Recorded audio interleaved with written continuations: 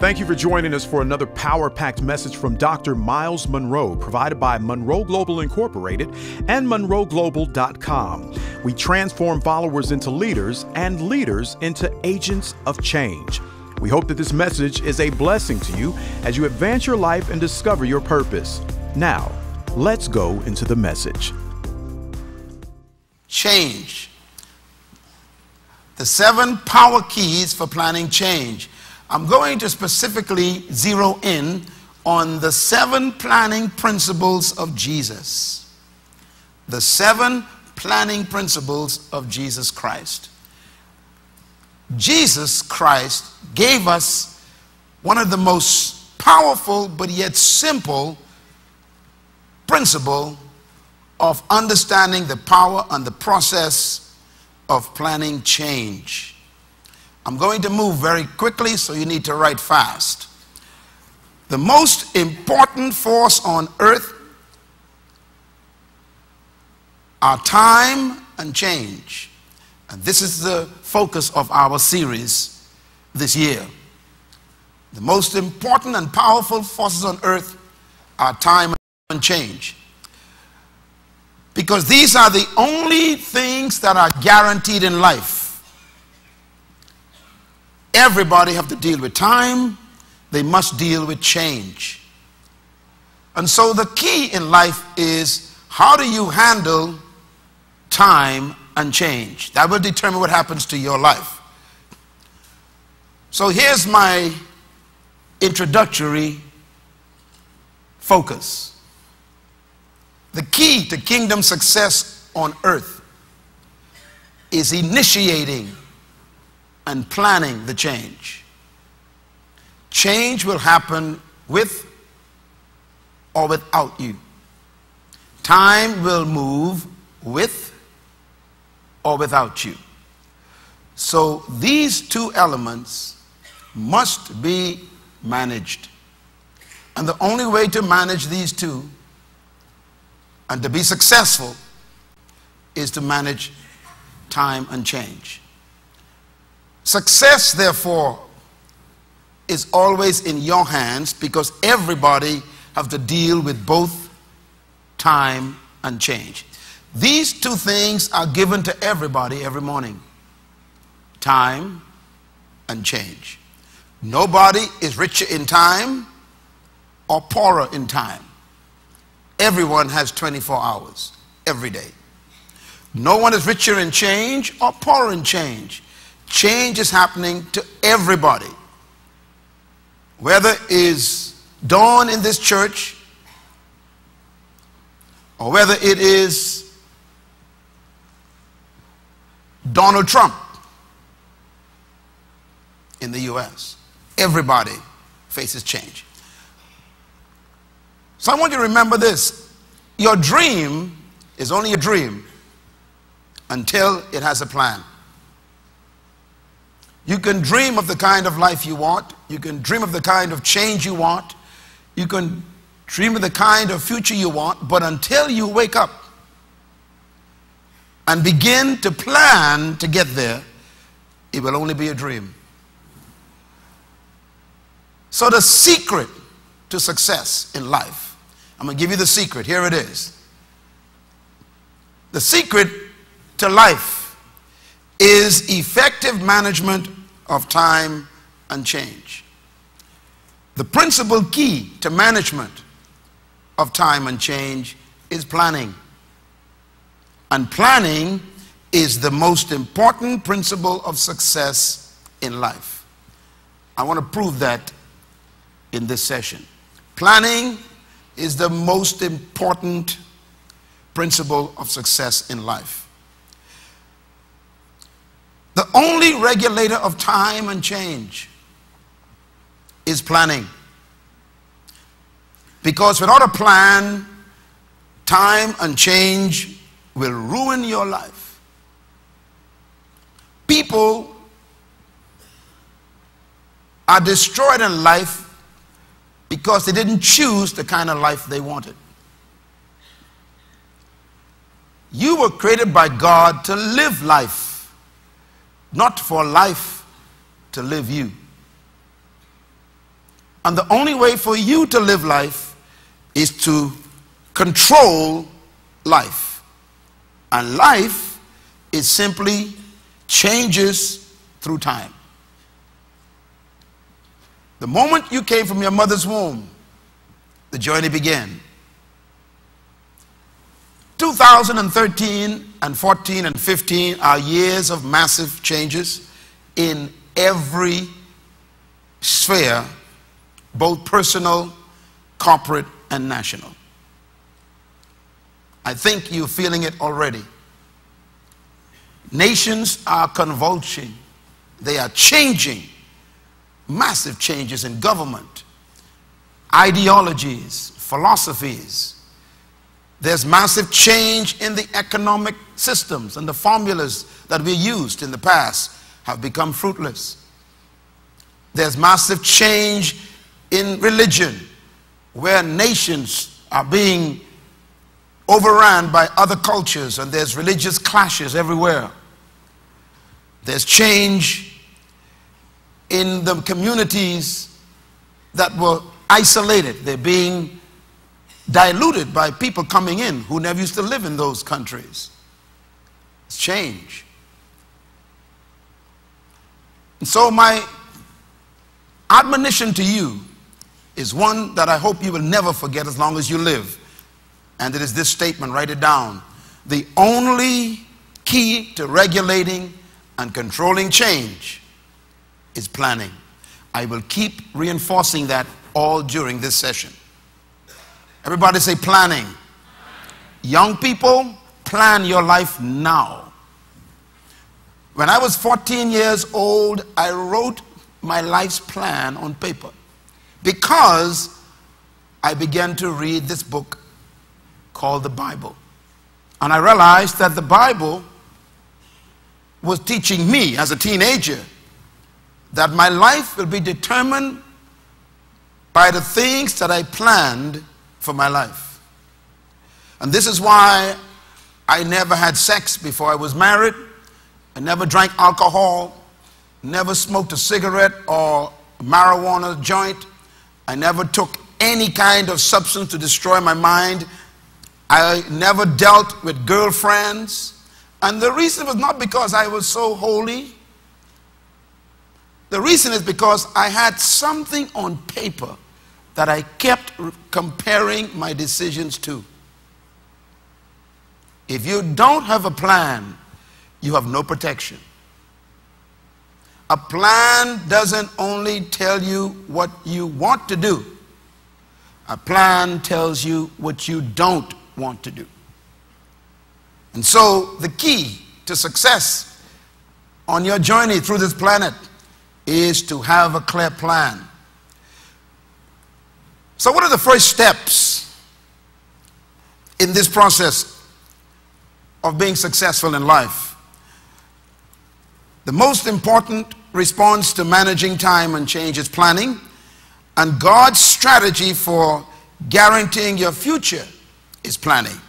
There's a verse we read in our last session. I want to read it again. Jeremiah chapter 29 verse 11. This statement tells me that God himself is a planner. It says, "For I know the plans I have for you, declares the Lord, plans for your welfare and not for your calamity, plans to prosper you and to give you" what? A future and a hope. God says, I already know your future. I created it. But I also know that I need a plan to get you to your future. Even God knows that planning is a requirement for arriving to a destination. And so the purpose and the passion and the power of planning must be understood. I want to repeat this statement. God gave you a brain and the gift of imagination so that you could participate in creation through planning. No other animal on earth have the capacity to plan. Every creature God created lives on instincts. Instinct means they have a built-in ability to respond or react to circumstances. You and I can actually create the circumstances. So you are the only creature on earth that have the power to not live by reaction. You can design your response. And that is why I consider planning the highest expression of divine nature. God made you just like him. He can actually plan forever. That's why God is called the Alpha and the Omega. He already knows the end because he planned it. He is called the beginning and the end because he planned the beginning and the end the same time. He has the capacity to do that. You can actually do that, and you do it, and don't even know that you are different from a monkey or a dog or a cow or birds. They don't plan. They live by instinct. And this is why God commands you not to worship animals. These are instinctive creatures. There are some religions like Hinduism that really honor cows and creatures, and these cows cannot plan. How can a creature with such power bow to beef on 4 legs? Don't you ever worship an animal. You are in the God class. The capacity to planning is what distinguishes you from the animal kingdom. And that makes you very important. Now please make a note of this then. A good plan is like a road map. It shows the final destination, and usually it shows the best way to get there. Words of Stanley Judd, very important. A plan doesn't just show you where you want to go. It also shows you usually the best way to get there. It is important for you to be able to change a plan than to not have a plan. Plans may change, but purposes are permanent. Your purpose is your destination. Your plan is the route to get there. If you wanted to go to the airport in your country right now, in your city, there are many roads to get there. I went to the airport yesterday to take my colleague, Dr. Morgan, and his wife to the airport. And when I got to an area, there was an obstruction. They call it a detour. The detour did not cancel my trip. I simply had to go another way to get to the same destination. Life is that way. When you meet an obstruction, don't turn back. And that obstruction may be many things, like getting pregnant because you made a bad decision out of wedlock. Don't kill the baby. Keep the baby and go another route. If your house burns down, that's a detour. Rent an apartment and call an architect. Don't commit suicide because your house burned down. Make another alternative plan. You cannot have a plan B if there is no plan A. And you can't have no plan A if you have no plan at all. So it's critical for you to understand that planning protects your life even from depression, from obstructions. Proverbs is a powerful book when you want to read about planning. Chapter 20, verse 18. Write it down, please. It said, make plans by seeking advice. If you wage war, obtain guidance first.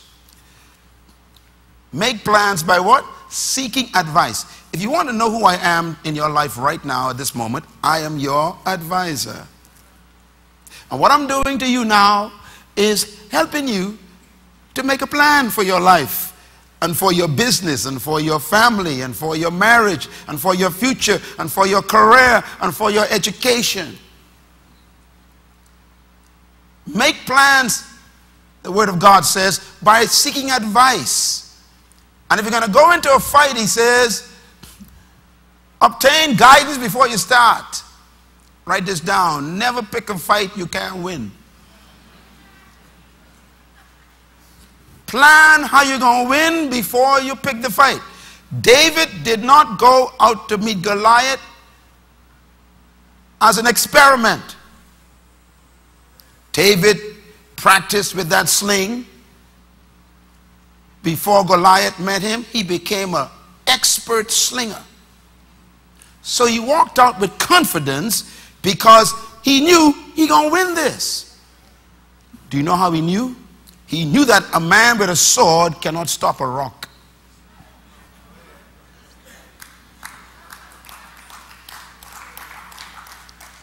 So when you go out with your life in the morning, Monday morning, Tuesday morning, always go out with a confidence. This day is mine. Say it. Say it with passion. This day is mine. You gotta wake up every morning that way. That means you gotta already live the day before you start it. A plan is finishing before you start. Even your government, Ministry of Works in your country, won't allow you to start a house until you show them the finished house. Look at Proverbs 21 verse 5.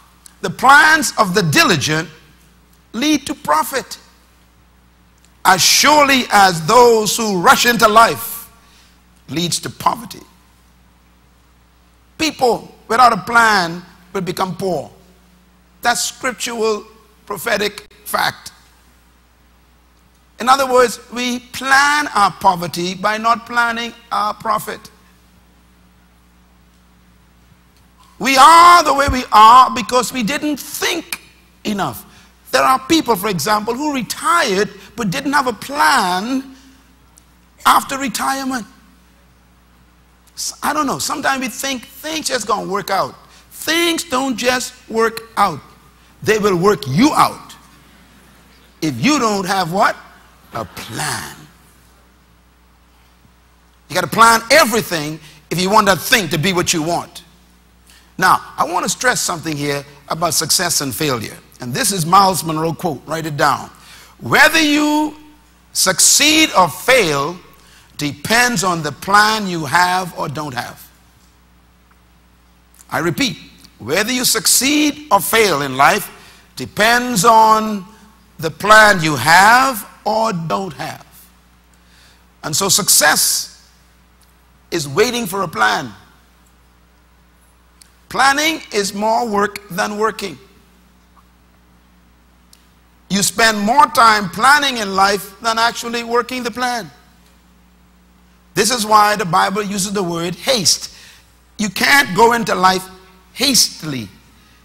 You have to stop and think.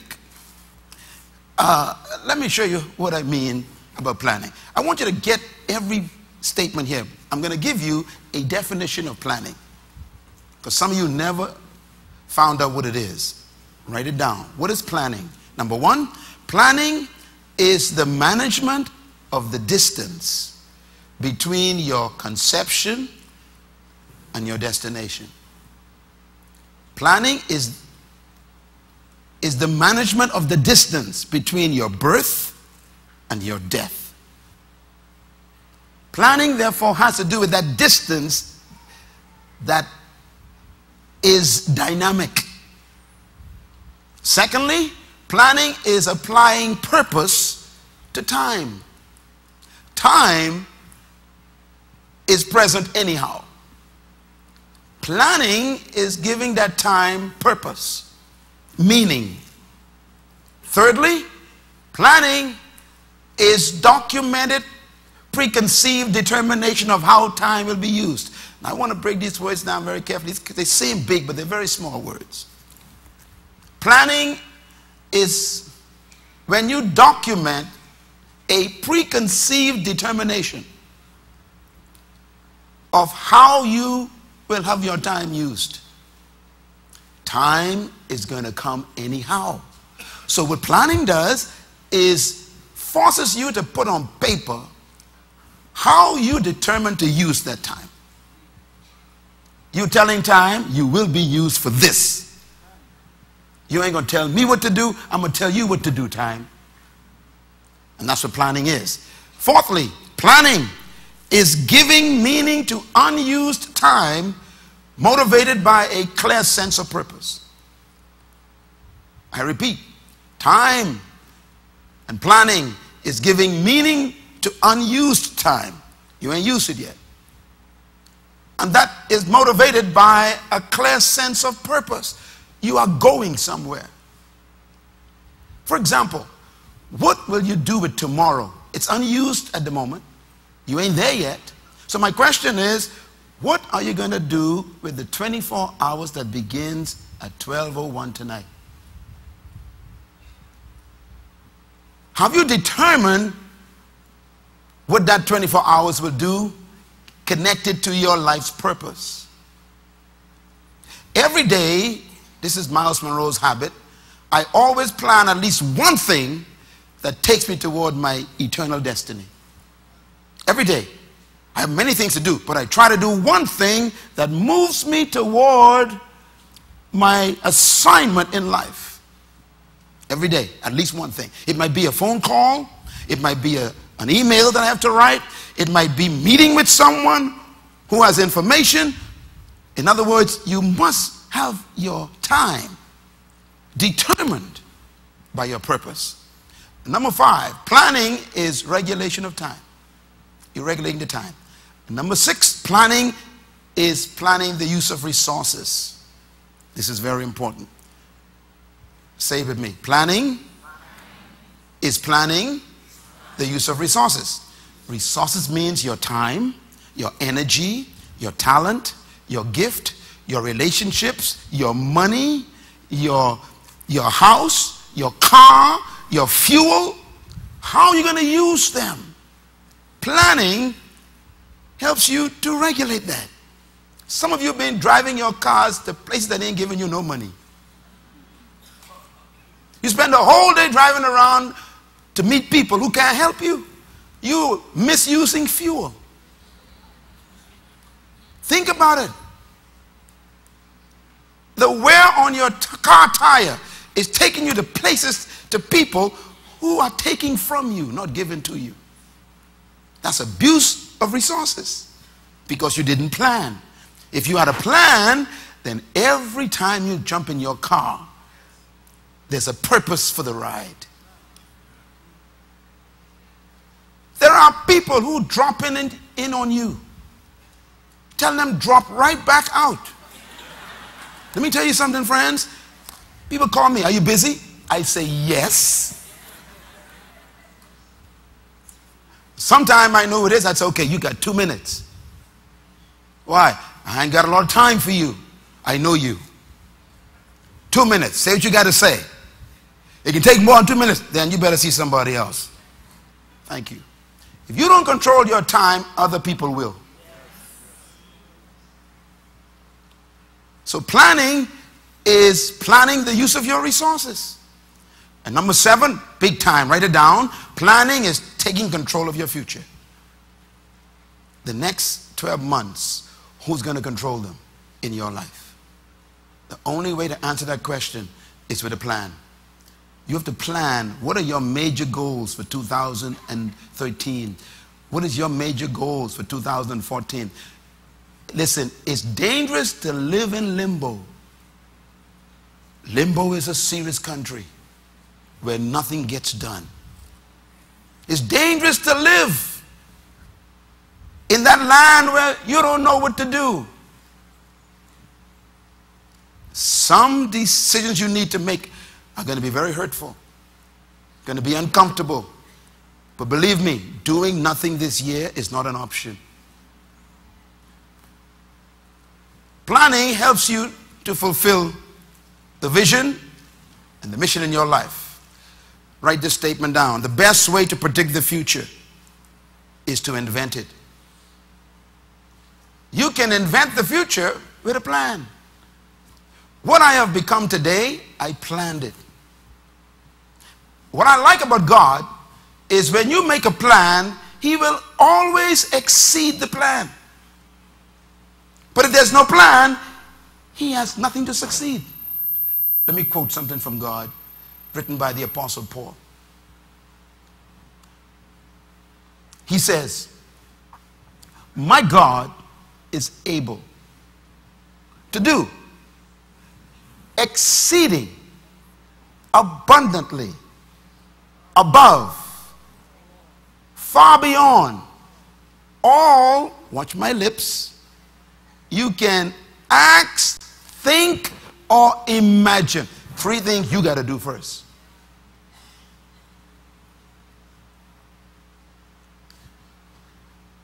In other words, if you haven't asked for anything, you haven't thought of anything, and you haven't imagined anything, then God ain't got nothing to succeed, to exceed.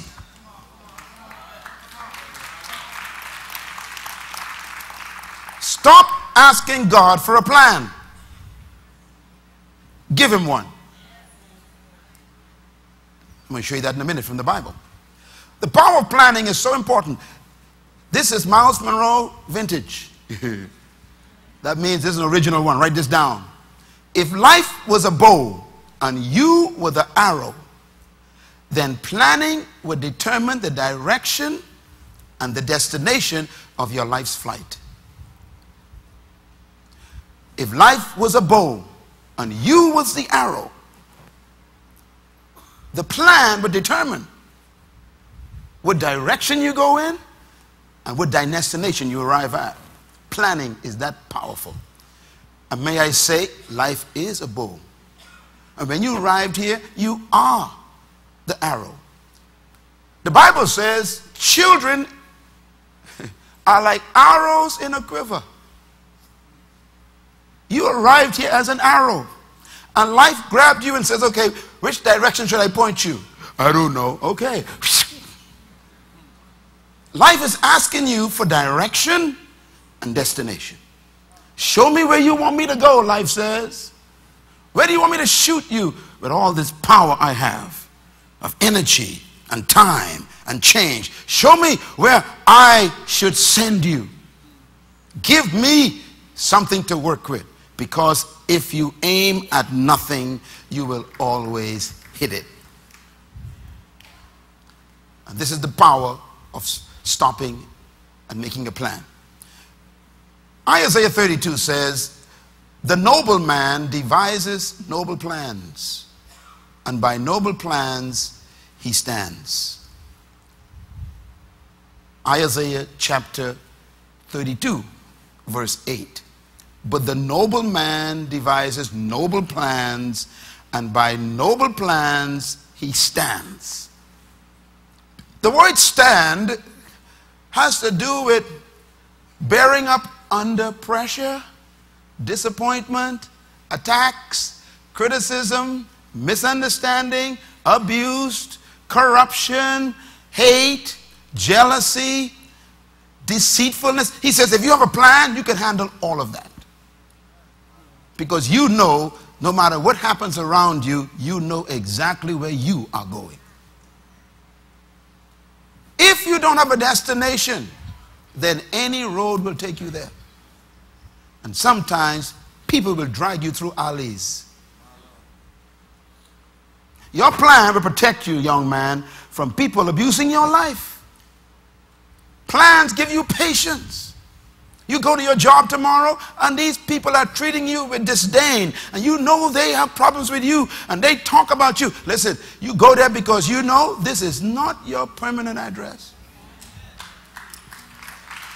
So you can buy them lunch while they curse you, take them for dinner while they gossip about you, and smile with them and say, look, it doesn't matter what you do, I'm just passing through.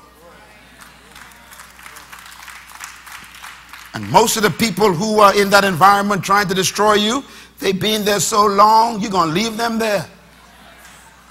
And that's why they're so grouchy. They're tired of being nothing. Don't allow anyone to control your life. And the way you protect yourself is to have a plan. It says it makes you stand. Plan is the greatest act of faith. This is very important. The greatest act of faith is planning. Why?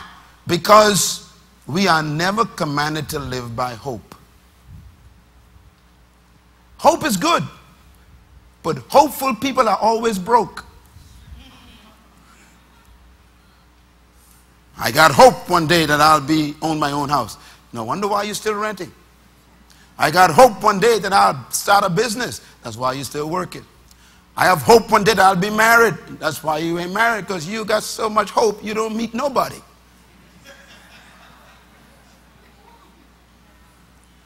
Listen to me. Hope is wonderful, but hope is empty. The just are not supposed to live by hope. The just shall live by what? Faith. And the highest form of faith is planning. That means you believe something, you start planning to get there. Very important. I want to remind you of this from a quote that I saw by Gordon Hinkler.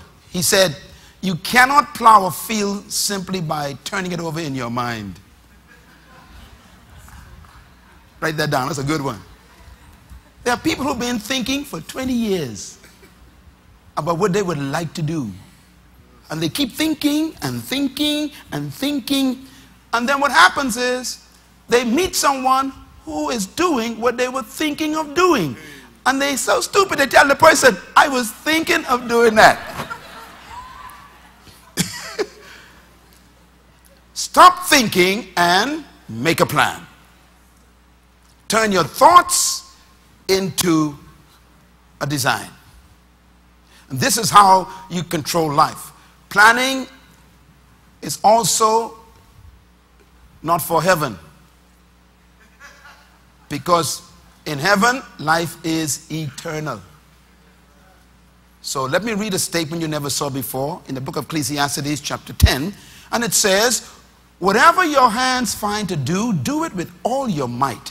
For in the grave where you are going, there is neither working, nor planning, nor knowledge, nor wisdom." Tell your neighbor, you better do it now. In other words, stop procrastinating now. Stop telling me you're going to do it 5 years from now. Stop telling me that one day you will do something. If you die today, you had no time to plan. That's why you are here in this session today, and those watching all over the world. God has sent me into your life, a simple man born in Baintown in a village here, to tell you, if you don't design your life, somebody will. How incredible it is. Planning without action is futile, but action without planning is fatal. Can I say it again? Planning without action is futile. But without planning, action is fatal. You can destroy yourself without a plan. And this is why, again, it's never too late to start planning for the future. Whether you are 16 or 61, you can plan right now the rest of your life. You've been wandering through life the last 45 years. You've been drifting and letting people tell you what to do. Even your marriage is basically just, kind of just doing what people say you should do and how you should live. The culture has taken over your life and told you what to expect. Even you as a divorcee, they told you that once you get divorced, you can't have no life after that. Don't let the people give you your life. Take control. Plan your way out of your depression.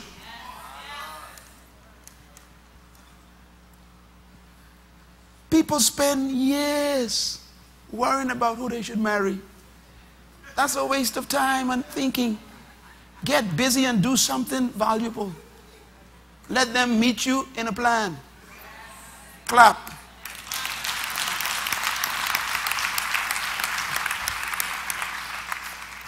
It's dangerous to marry somebody who's looking for a mate. Dangerous. Why? They've been preoccupied looking. That means they had no time to develop themselves, which means you got a deficit, not an asset. Buy the CD just for that one.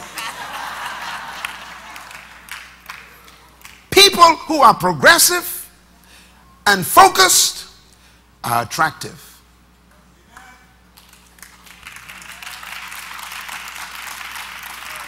People who always praying at the altar, hanging around church all day, looking for God.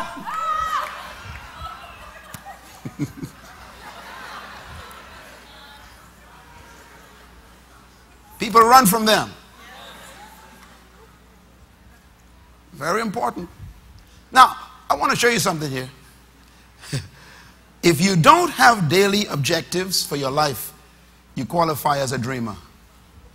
Zig Ziglar win that one. That was a good one. Write it down again. If you don't have daily objectives in your life, that means you know what to do every day, then you qualify as a dreamer, that's all. And dreamers are always the people who sleep under bridges, on cardboard boxes. Dreams don't change your life. Plans do. Plan your way into your dream. Because this is how you make life what you want it to be. Jeremiah, again. God says, I know the plans I have for you. I know them. Which means God has a clear picture of not only where you're going, but how he wants you to get there. Remember now, the plan is the distance between the beginning and the end. He created your end, that's your purpose, but he also says, I have a route to get you there. And that route has very little to do with the destination. It has more to do with preparing you for it.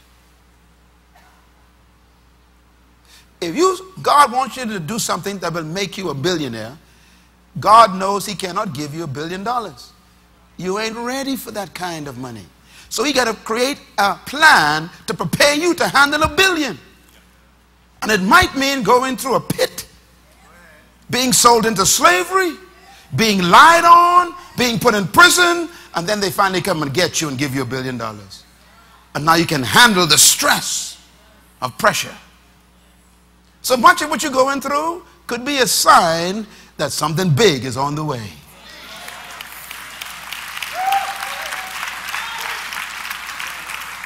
So don't curse the darkness because the light is coming. Don't curse your poverty. As long as you got a plan, God's going to plan you right out of poverty into prosperity, and people are going to be amazed at what God's going to do for you in the next 12 months. Listen, God is so good. Shout amen. Shout hallelujah. Planning is the key to unlock your future. Your future is behind a beautiful door of a dream. But to get through that door, you need a plan. And this is why we must understand the purpose for planning. Planning is the original reason for your existence. Proverbs 19:21 says, many are the plans in a man's heart, but the Lord's purpose will prevail. Which means that God has a purpose that's supposed to produce the plan. Don't plan until you know God's purpose for your life. So purpose is the destiny that began the journey, and purpose is the end that caused your beginning. It is purpose that is your predestination. Purpose gives birth to your plans. So if you don't know where you're going, you don't know what to plan.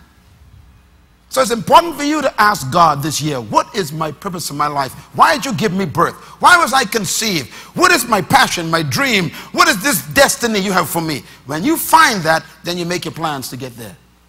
And God says, I will take you to your destiny. There are many roads in life, and you and I have to decide, how do I go? Where do I go? If you don't know where you're going, then any road is right. Let me say something very important. Just listen to me carefully, I beg you. I learned this when I was 16 years old, and it still guides me today. There's no wrong exit. Can I say it again? There's no bad roads in life. If you're driving down the highway, you will notice that there are many exits along the way. What is an exit? Come on, answer me loud. It's where you get off. That's an interesting statement, get off. Which means that you are on something, right? Yeah. So exits take you off. Are there any bad exits on a highway? No, they're all good. That's why they built them.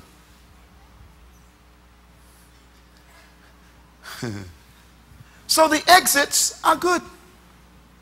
They're not bad. Why do you pass them is the question. Ah, now we're getting into some deep stuff here. Why would you pass something that's good? You would pass good things. All exits are good. And they lead to certain places. Nothing's wrong with an exit. But what makes you ignore them? You're so smart. What? Your destination. Write it down. Destination turns good things into bad things. If you know where you're going, you also know where you don't want to go. And if you don't have a plan, a destination, a purpose, people will keep telling you come through their exits. And you end up in towns you ain't belong. End up with people you shouldn't be associating with. Your greatest danger is sometimes your best friends are through an alley. And you got to leave this highway of your life to keep company with people who ain't going nowhere. Life is not only measured by the things you do, but also by the things you don't do. Write this down. Good is not always right. That's the lesson. Exits are good, but they may not be right for you depending on where your destination is. Planning, therefore, controls where you exit. So there are people who send me invitations, and I get hundreds of them every year. This year has been the worst of all. And I'm looking at these invitations go all over the world, and I got to keep testing them against my assignment. My assignment is third world leadership training. So I got to check these exits. You know, someone said, I want you to come and speak at my pastor's anniversary. No, I can't do that because that's not third world leadership training. See? So I write them back, thank you very much for your kind invitation, but it's not in keeping with my assignment in life. They say, I'll pay you $10,000. I don't care. You don't get it. It ain't money. It's my destination.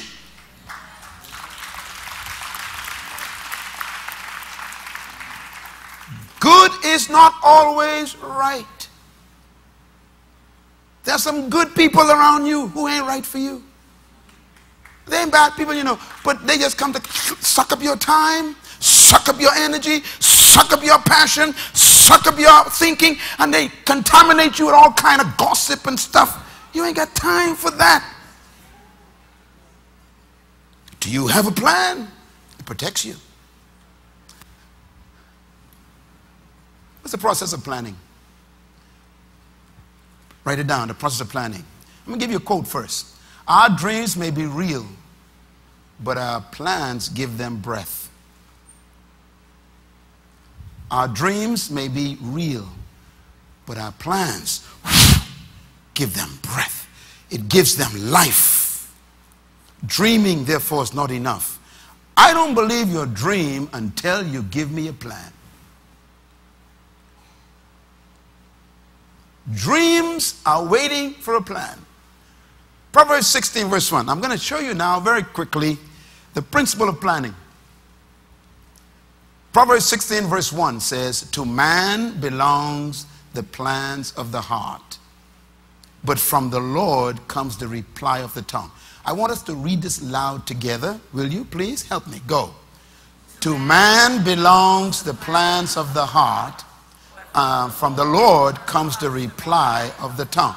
What does this statement mean? I did the research for you. Number one, write it down. It means to man belongs the plans. The human is responsible for making the plan, not God. Number two, the plans, it says, means that you are responsible for controlling time and change. You are, not God. Number three, it means the heart. The word heart here has nothing to do with your chest. The Hebrew word is mind. It means your mental, intellectual faculties. It is in your mind, God says. I put the plan in your mind. God didn't give you a mind for you not to use it. God gave you a mind and intellect for his purpose. He wanted to use your mind to deposit in it spiritual destiny. It comes in your mind. Do you know why this is important? Because most of you have been taught you got to go and find God's will somewhere. And you've been looking for it all your life and can't find it. Do you know why you haven't found it? It's been in your head all these years. It's called ideas, imaginations. These are gifts from God. God says your plan is in your mind. And then the next one he says, he gives the reply of the tongue. I got to explain this. The Hebrew word here means God will explain how the plan will be executed and financed. Praise the Lord. This is good stuff right here. I love it. God says you make the plans and don't explain to anyone how it's going to happen. That ain't your business. That's my business, he says. Why? Because sometimes the plan is so big, you ain't got the resources in your pocket. Now, this is an important thing. Let me tell you why. Because most people don't plan because they believe they have to come up with the resources. So they don't even start to plan. God says, stop it. Start. You walk in this place, and in that lobby you see a display of buildings. Those buildings are about $98 to $100 million that I'm planning to build. They're finished in my mind. That's why they are there in that display. Before you leave, you'll see them. The whole property here is already designed, planned. The first building is up. We got the paving in. We're moving. Listen, if I was trying to find if we could get $100 million before I started planning, I would never have a plan. So Dr. Munroe, how are you going to build the media center? How are you going to build the leadership center? Don't care, don't know. I gave God what he asked me for. Oh, come on, y'all. Wake up, use your brain. God says, if you don't give me a plan, you give me nothing to work for. Stop sitting down waiting on God to bless you. Attract it by giving him a plan. Let me tell you why also. God doesn't give resources for you to go on vacation and play golf. God don't give you resources to go shopping in Florida. God gives you resources to complete his covenant he made with you, to finish your assignment he gave you. He pays for his assignment, not for your fancy vacations. Your plans are supposed to be in keeping with God's assignment for your life. And that's why he says, you make the plan and I will explain how it will be done. That's good news. What a powerful verse, huh? The second verse I want you to read and write down is Proverbs 12 verse 5. It says, same chapter, for the thoughts of the righteous are right. Ooh. Now remember I told you, where did God say the plans are? In your heart. Where's your heart? In your head. So now read this verse. The thoughts of the righteous, come on, read it, are right. Pause there, man. Don't rush through that. God says, look, you've been thinking this thing all these last 25 years, and you're still looking for my will.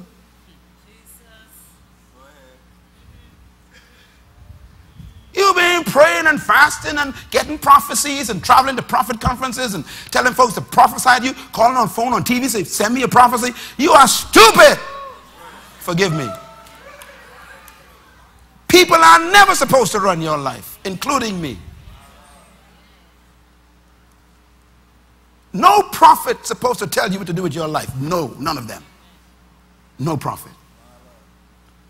The Bible says prophecy is for confirmation, edification, and encouragement. Write it down, please, write it down. It's not for instruction. Prophets come into your life to affirm what you already know. They come to encourage you to keep doing what you already know you're supposed to be doing. They come to edify you, to keep you built up, to keep doing what you know you're supposed to be doing. You don't go to prophets to get no instruction. God says, I give my plan in your thoughts. You know, young man, I look at you today. You're such a gifted actor. And one day you stopped me, young man sitting there, and he said, Pastor Myles, this is what I want to do. I want to create a company that produces movies. You don't need no prayer for that. If it's in there and won't go away, that's what you're supposed to do. Let me say it again. If it's in your mind and it won't go away, that's God. Can I suggest to you that your mind is a womb? Your mind is a womb. And a thought is a sperm. And God wants to impregnate you in your mind with his thoughts about why you were born. And when you produce what you produce, they call it your brain child.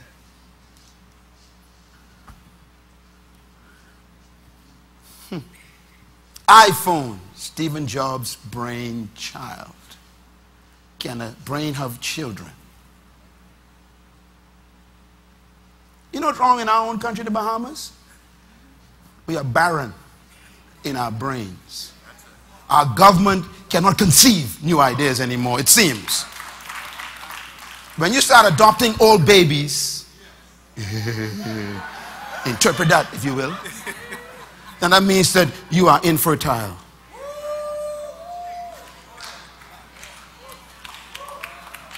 You were sent to earth like a womb because God has a baby he wants you to bring forth. And he puts it in your mind, he says. And he says, if you've been thinking it all these years, it is right. Stop looking for prophecy. This ministry didn't start from no visitation from no angel and no prophet. I had an idea. That's all. And the idea never left me. And then I met Pastor Richard, and he had the same idea. And then I met Pastor Henry. They had the same idea. I met Pastor Dave. He had the same idea. I met Pastor Jay. He had the same idea. And we decided, you know something? This idea won't leave any of us. Let's do it. Today, we are reaching millions of people around the world. What are you waiting for?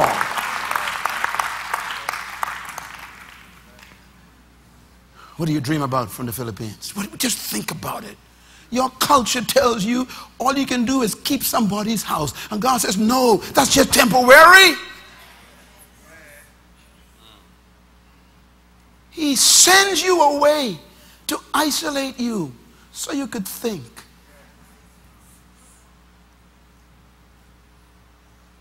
He hides you in someone's house so you can't be interrupted. So you can hear his voice and his thoughts can impregnate your mind.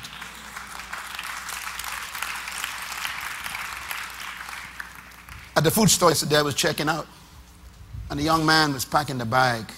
And I said, you know, son, you know, he was so overwhelmed, you know, that I was there. You know, the young man was, he said, I saw you on TV. I said, yes, I'm the guy on TV. I said, you know, I used to do this. I used to pack bags in City Meat Market. He said, you used to? I said, yes. I worked 4 years packing bags after school in a food store. All of a sudden he changed. He said, you mean if you pack bag, you'll become like you?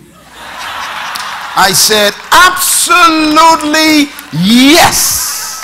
Give God a hand for a wise young man.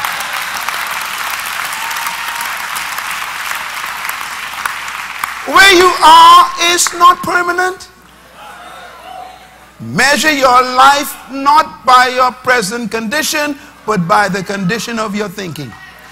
What's in your brain? What does God put in your mind? What do you have in your heart? That's where God says you're going. Tell him, I'm going there, I'm going there, I'm going there. That's what God has for you. He says the plans of a righteous man are what? Right.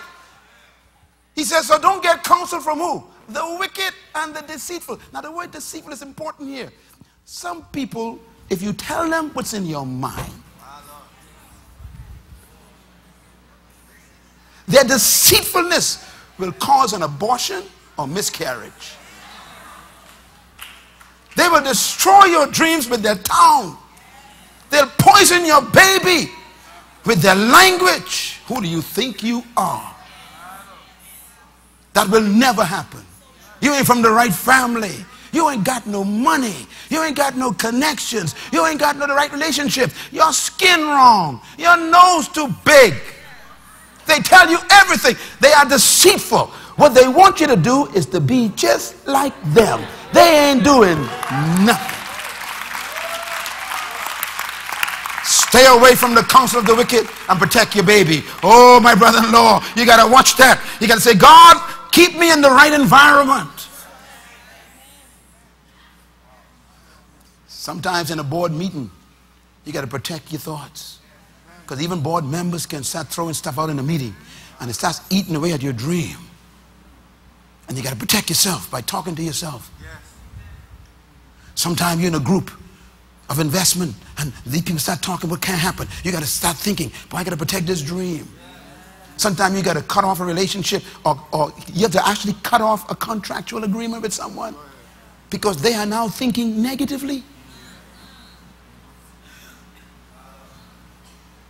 Listen, write this down. Proverbs 12 verse 5. The same verse. It says, the plans of the righteous are just, but the advice of the wicked is full of deceit.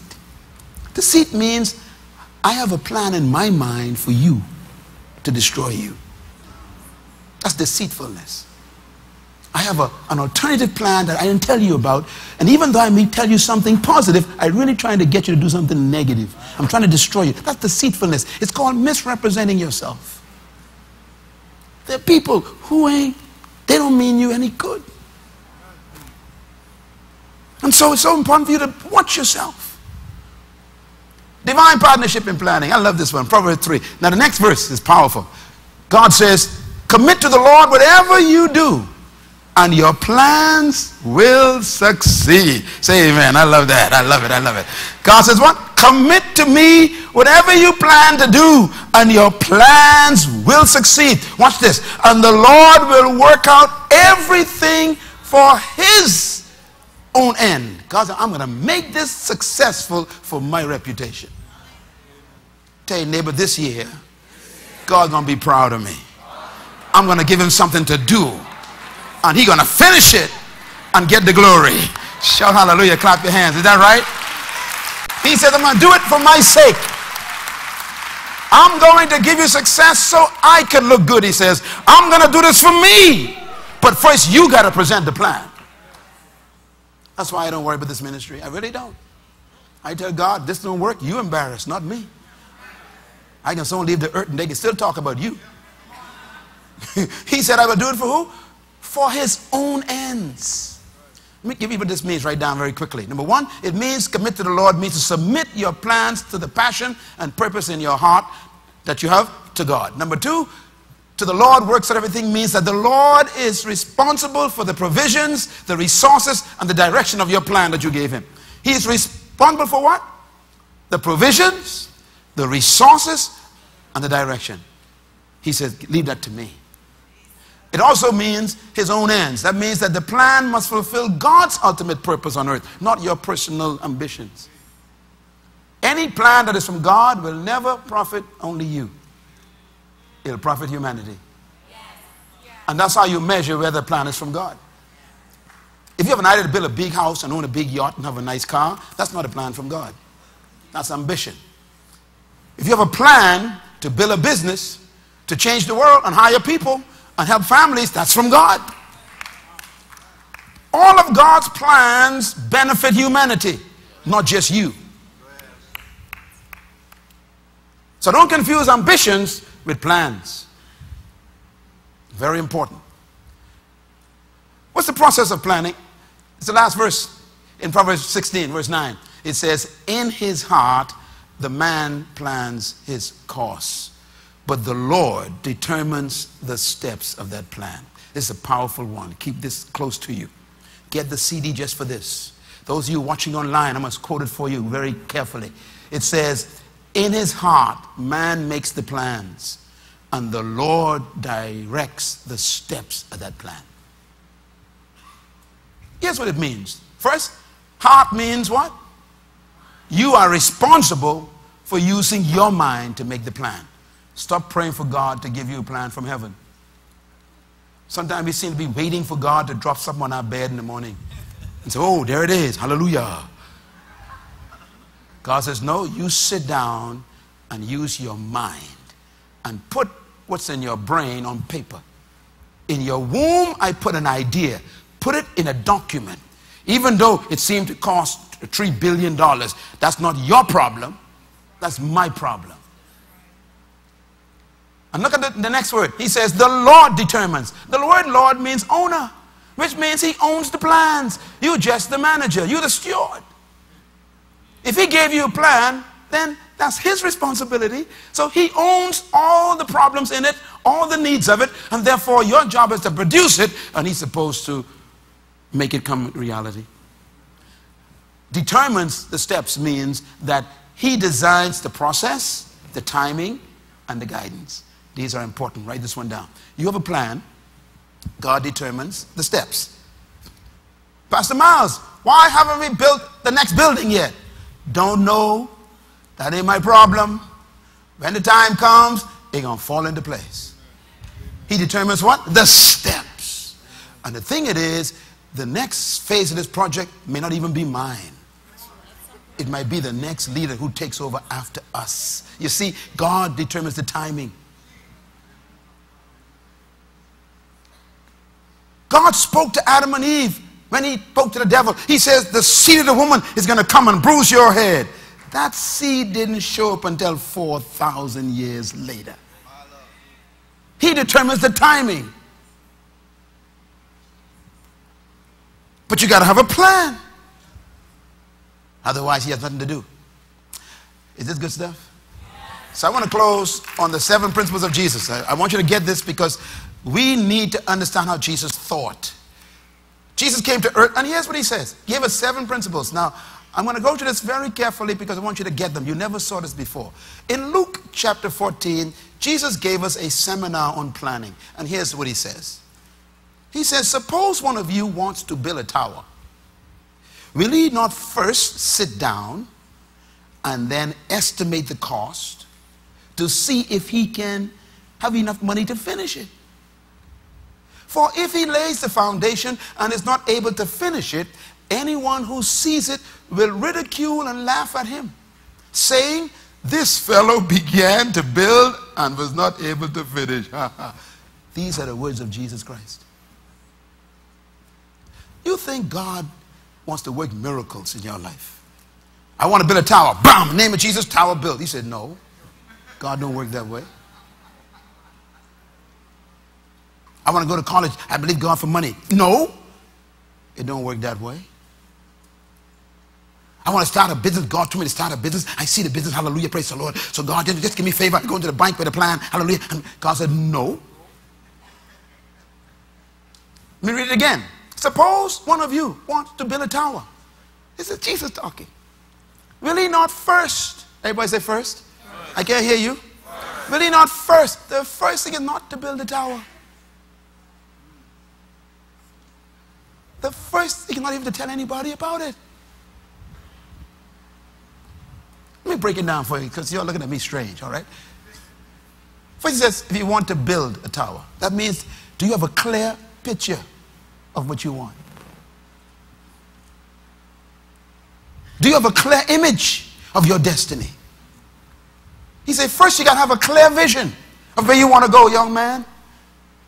He said, you got to have a clear vision, young woman, where you want to go. First, get the vision. Don't start letting tell you know where you're going. He says, get a vision first. The second step, number 2, is first. First means the priority in life is not to do the thing. But the first thing is shocking. He said, sit down. We got 12 months ahead of us. And what I'm doing by God's instruction is telling us, sit down, God says. Don't go into this year rushing about what you want to do. He says, stop first, stop first. And he said, sit down. Sit down means stop, think, get quiet, meditate, get away from the noise, lock up in the closet, stay away from your family and your children, and get God's ideas. Stop. We are so busy doing things that make no sense that by the time we realize we ain't done nothing, we are tired. Plan your energy by first stopping. Third principle, he says, estimate. He uses the word. Estimate means use your imagination and see the projects, assess things, predict what could happen. They call it in business, a SWOT. You got to do an analysis of what are your strengths and what your weaknesses are, and what it's going to take to get things done, how much it might cost, and what you might lose, and what you might face, what might happen to the economy, what might happen to the government, what might happen to the policies. You got to estimate everything, he says. Estimate. Now, it doesn't mean that he ain't going to interfere, But he says, go in there with your head on and your eyes wide open. Jesus said, estimate. Fourth principle of planning, he said, the cost. Everything you plan to do will cost you. And that cost may be not just in the price of it, but the impact it could have on your life and your family life. Also the demands it will make on you, and also the cost of it mean to your energy, your body, your focus, your time, your intellect. Your cost may also mean friends you might lose. Are you willing, he says, to count the cost for this plan? And he said, do it before you get up.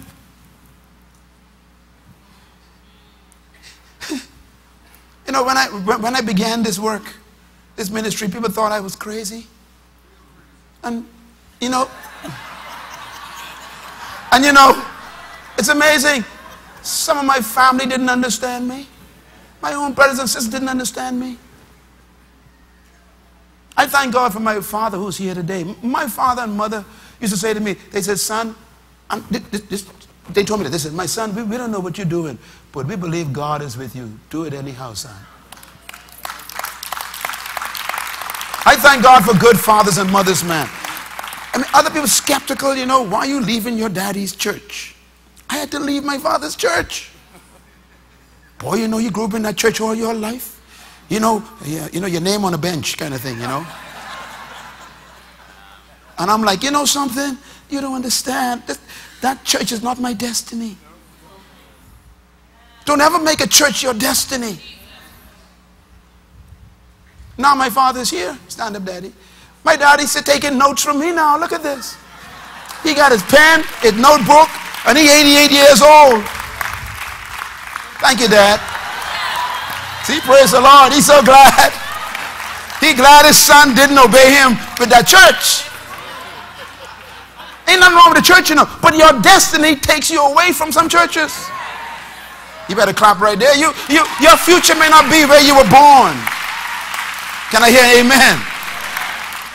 So it will cost you even your family relationships. When you have a plan, people don't like you anymore because they ain't got none and they want company. It will cost you. And number six, he says, make sure you have what? Enough. This is important. Sit there and calculate before you start. Every project that I do, I sit down and calculate. Sometimes I would tell my board, I say, look, I'm going to do this. And I'd say, don't worry about the money. Why? I got that covered already. When I announce something to you, I got that figured out. Why? He told me I got to check, see if I have what? Enough. That takes thinking, imagining, You haven't used your brain for so long. If you start doing what I'm doing, you'll have a headache. Your brain is so crusted over. You have not been able to think of new ways for a long time. The shoe you have on now is your favorite shoe. You ain't got no other shoe. Why? You don't want to think but no other shoe. Just a shoe. Boom. Shoe. Your hairstyle, you need to change it, man. Same old hairstyle. Boom. Just put on a hair cloth, go to sleep, wake up, take it off. Hey! Do something that makes you want to think differently. Shout hallelujah. Amen. When you come to church next week, take another route. Go to highway. Go early so you can see some new scenery. Just do something that makes you change and give an account and say, Lord, it can cost me a little bit more fuel, but at least I have a better view. Life. Sit down and calculate, he says. Do you have enough? Now this is amazing. This is Jesus talking, which means he don't want you experimenting with your faith. You make sure you calculate the best you can, even whether you can finish something, he says. Then he says, give it to me, commit it to me afterwards. Let me tell you a figure about God. People, listen to me. I'm giving you so many secrets in my life. God says, don't ever give me an open figure. This is important. We say to God, God bless me. God's saying, with what? Give me something. Why? Lead me to where? I need some money. For what? See, and then God said, and how much you need? I always, I don't know if my pastors, sometimes they don't learn, watch me. I never, when I get up, I don't ever say, give me some money. I have a target. I need $4,000 from 10 people. Why? I don't calculate. You need a target. Give God a target. Enough means, that means you know when that's enough. There's an end, there's a figure.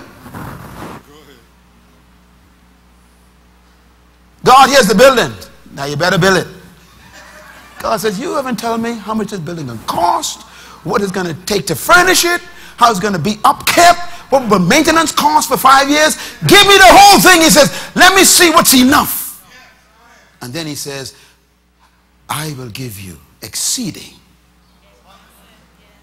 But first, you got to give me something to exceed. I want to build a house. God said, okay, fine. So, what kind of house you want? Don't know yet. God said, then you're going to be renting right now. How much the house going to cost? I don't know. God said, then I guess I don't know what to give you. Am I coming through, y'all? See, you need to spend this whole week and just stop. Go straight home from work, lock the door, shut down the phone and say, I have stopped. First, what's the first one? Stop. Calculate, estimate. Number 7 is beautiful. He says, and see if you can complete it. God wants you to finish things. Finish your phase of it. Complete your assignment in it. You want to be like Jesus Christ, who estimated the cost of dying on the cross. The Bible says about Jesus, behold the Lamb who was slain before the foundation of the earth. And then it says that he was able to handle the pain and the stress because of the joy that was set before him. He could endure the cross. The plan kept him enduring the pain because he already have counted the cost. The cost was sealed in Gethsemane when he told God, this cup is going to hurt me, but not my will. He said, I'll take it. I count the cost. But thine be done. I'm going to drink this cup in the garden. Not when I get on the cross. I drink it now, he said. So it doesn't matter. I already count the cost. And that's why he could say to them, Father, forgive them, because they're just part of the program. Getting it done. Let me close with this. He gave a final example. He said, suppose a king is about to go to war. Jesus speaking, and another king, he's going to fight. Will he not first, what? Sit down, same instructions, and consider whether he is able with 10,000 men to oppose the one coming against him with 20,000. If he is not able, he will send a delegation while the other is still along the way off, and will negotiate terms of peace. Jesus is talking about planning now. In the same way, any of you who does not give up everything he has cannot be my disciple. He kicks it into their negotiating to follow him even. Now look at his thinking. This one is interesting. 7 steps. 1, he says, if you go to war. War means if you're going to fight to get something in life, if you're going to fight for the rights of other people, to help them be free from oppression, if you're going to fight for justice for other people, if you're going to fight to achieve something to help humanity, he says, first, you must sit down, stop all your activities, withdraw and isolate yourself and think it through and consider. That means he wants you to study it and dream about it and focus on it and get details and put it on paper. And then he says, and check how much the other guy has who's against you. What are your odds? What do you have to fight to make this happen? Assess the resources and the resistance. When God spoke to us for this year and he said, I want this ministry to bring kingdom leadership to transform society, I told you the first day of this year, I told you I was afraid because I already know the cost of that. You will hear your pastor's name almost every week now, because when you step out, you're going to be on every radio station, every television station, all the newspapers have your name. They're going to come against you. But he says, I am with you. And if God be with you with an assignment, who can be against you? You're going to become victorious. But I count the cost. 10,000 against 20,000. What is your resources? And then he says, if you see that the resources ain't enough, he says, don't fight. Negotiate. Listen, you owe the bank 4 years back mortgage, or maybe a year back mortgage. He says, don't avoid their telephone calls. Go in while they are still on the way. At least they're still calling you, he says. They ain't send the cops. He says, and go in and sit with them. He says, and what? He says, and negotiate with them. Sometimes victory comes from negotiation. Negotiating is not compromise. Negotiation is reasoning for your advantage. Your enemy is not the creditor. Your enemy is the fact that you ain't going to talk to them. You need to make an appointment this week and go and talk to someone you owe money to and say, look, I just ain't got it, and explain to them and tell them, but now here's my plan. I got a plan to pay you back.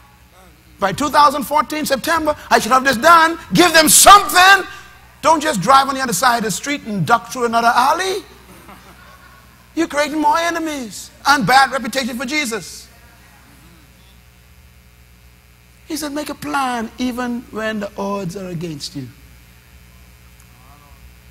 Look at the conclusion he gives. I like the conclusion. He says at the end, he says, ask them for terms of peace. In other words, you want peace for these people. Here you are in this church, you owe people money, and you keep ducking through the side door, ducking through the side door. That's not peace. That's unrest. You got stress. You're causing yourself sickness. And the person you owe money to ain't going to kill you. They can't kill you because they want the money. What did Jesus say? Negotiate terms. People ain't stupid. They know you broke. You lost your job, ain't got something. Hey, in other words, the number one thing in life is to be honest. Honesty means, look, You got 20,000, I got 10. I know I can't beat you. So listen, in our best interest, let's all live together. That's all he's saying. You share my farms, I share your farm. You got water, I got food. Let's trade. Instead of becoming enemies and kill each other. Stop running from things that are odds against you. If you obey Jesus, I'm telling you, he will begin to work miracles. The reason why he can't work in your behalf, because you're disobeying his command. He says, go and make terms first. And then give him a plan. Terms means let's have a plan. I have a plan to fix this. Then God's, okay, let me move now. And God will bring somebody from places you can't deserve. And he will give you all the money you need to pay off your mortgage in one day. But because you don't have even the plan right, God's not got nothing to work with. Am I coming through? He says, take a delegation. Sometimes you got to share the vision you have with people. You can go to a bank that's antagonistic against you and explain your vision to the bank. And during the meeting, the bank will change their mind and say, you know, we didn't know you were thinking that way. Sure, how much more do you need? Because they saw a delegation sharing a vision. I follow Jesus' instructions all the time. And it always works. He tells us how to plan. Finally, he says, ask them for terms. I'm quoting Jesus. I'm quoting Jesus. He says, ask them for terms. Why? Because you know they're bigger than you. Tell them, how do you want me to fix this? Let them tell you. Because sometimes, you know, what you have to say to them, they can't, you know, they can't accept. So you tell them, okay, then tell me what to do so I can make you happy. And then both of us win. Because if you're happy, I want you to be happy, not mad. Ask them for terms. What a plan. I can plan my way out of odds if I can plan the negotiation. I hope that this has been a great session for you. Thank you once again for listening to this message, as we hope that it has been a blessing to you. Our goal is to show you new paths and opportunities so that you can discover your purpose. It is your love, support, and partnership that makes Munroe Global possible. Please visit us online at www.munroglobal.com for more product, partnership, or to join us at one of our live events around the world.